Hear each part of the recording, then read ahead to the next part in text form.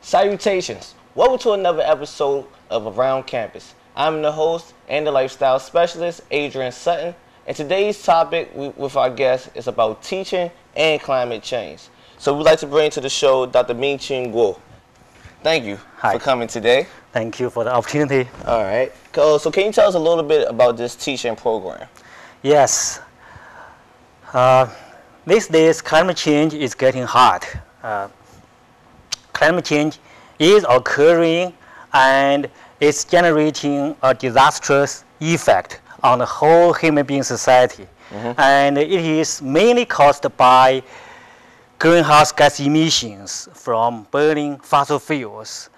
Because the problem is global, therefore it requires all the human individuals, the whole world people to take actions to reduce the greenhouse gas emissions and to reduce the climate change effect.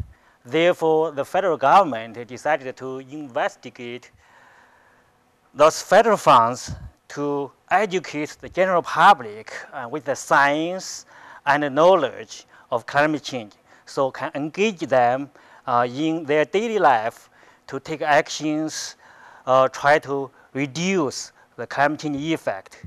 In year 2011, Delaware State University received a grant from NASA, National Astronaut and Space Administration.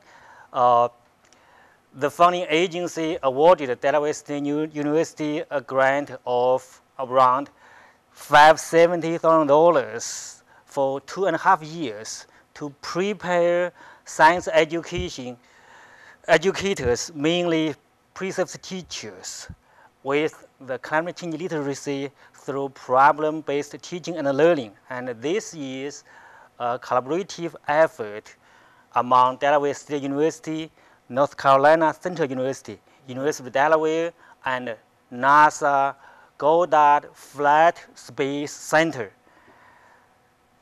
Last year was the first year of the project, and we developed. What's the name of the project? Oh, the project is entitled as Preparing Science Educators with Climate Change Literacy through Problem-Based Teaching and Learning. The title is quite long, but it tells its content. All right, and so you're working with students from the school, well, students in education majors and who wants to be science teachers, correct? That's correct. We are working on the science education students. In the meanwhile, we are also going to go to middle school and high schools to teach the in-service science teachers. Okay.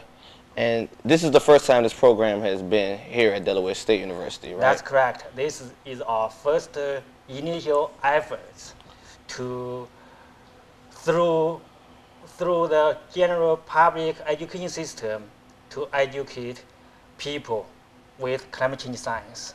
And if a student here at Delaware State University wanted to be involved in this program, how would they go about it? There are a lot of opportunities.